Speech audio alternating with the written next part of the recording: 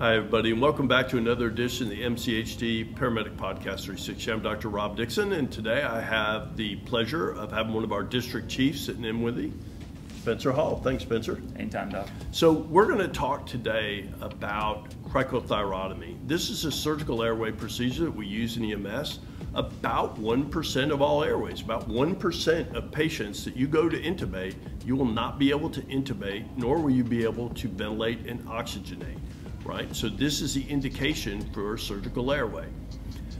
In this procedure, this is a very low frequency, high risk procedure. So we don't intubate that many patients to begin with. We certainly don't do many of these surgical airways. So at MCHD, we came up with an algorithm and a mnemonic to go along with it.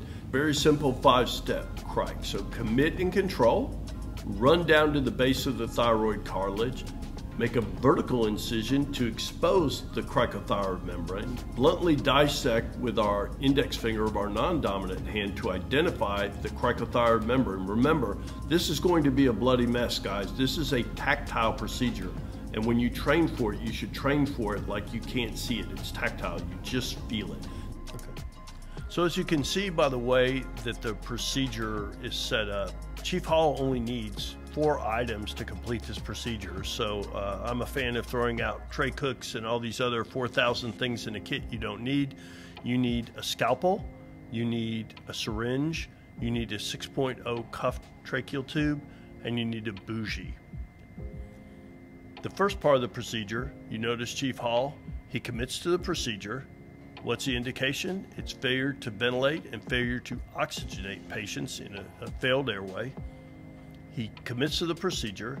He controls the thyroid cartilage with his non-dominant hand, runs down to the base of the thyroid cartilage with the index finger of his non-dominant hand, makes a vertical incision down to the base from the mid-thyroid cartilage to the base of the thyroid cartilage, identifies the cricothyroid membrane with his index finger of his non-dominant hand, incises the cricothyroid membrane with a horizontal stab incision, and immediately withdraws the knife and inserts the finger of his non-dominant hand, that same index finger, to bluntly dissect the hole,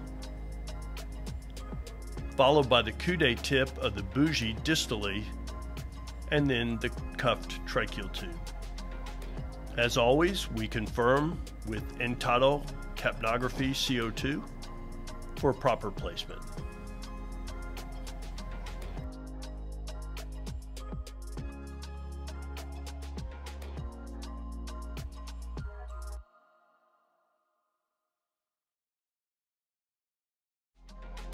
Chief, thanks for sitting in today. I really appreciate it.